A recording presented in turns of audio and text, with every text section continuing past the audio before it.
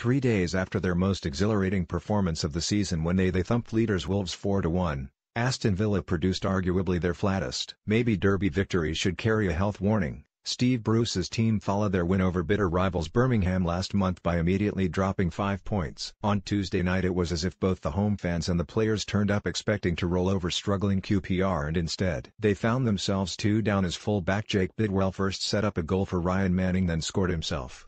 Aston Villa: Johnston, El Mohammadi, Chester, Terry, Neil Taylor, Davis 56, Jadinok, Snodgrass, Hurry Hahn, Bjarnason 81, Grealish, Adama, Graben, Hogan 67, subs not used, Lensbury, Bree, Anima, Bunn. Goal scorers: Chester 88 booked, Grealish QPR, Smithies, Furlong, Onuoha, Lynch, Bidwell, Zalek, Perch 72, Luongo, Scowen, Manning, Cousins 74, Ez, Freeman 79, Smith. Subs not used: Washington, Ingram, Baptiste, Samuel. Goal scorers: Manning 12, Bidwell 33, Freeman 82 booked, Lynch, Bidwell. Referee, Tim Robinson. A late strike by substitute Luke Freeman brought Rangers' biggest win of the season and did major damage to Villa's hopes of an automatic promotion place on a night when the top 2 both won. Credit should go to Rangers boss Ian Holloway, who wasn't afraid to freshen up his team that beat Sunderland on Saturday with 3 changes, including bringing in 21-year-old Irish international Manning,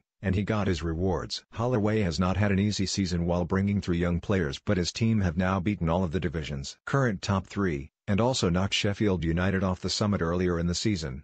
Rangers threatened even before they took the lead. Villa goalkeeper Sam Johnston made a smart low save from Matt Smith's low shot.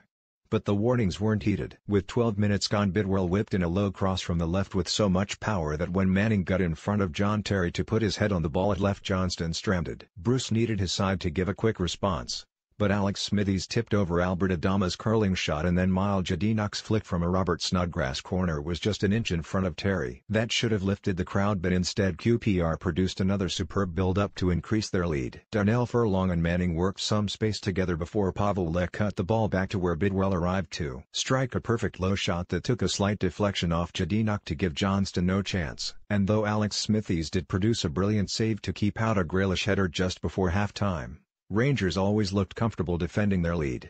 Bruce tried everything to change the pattern, sending on strikers Keenan Davis and Scott Hogan while switching to a back 3. But it was a classic case of not being able to change gear after a bad start, and too many passes went astray. Skipper Nejimonu Oha won pretty much everything in the air, while Josh Scowen made sure home danger man Grealish got little room to do damage. And it was no more than the visitors deserved when, with 82 minutes gone, substitute Luke Freeman, brought on a few minutes earlier for impressive youngster Eberechi Ez, worked himself some space on the edge of the box and planted a shot just inside Johnston's near post. That meant James Chester's goal was no more than a consolation, and scant consolation at that.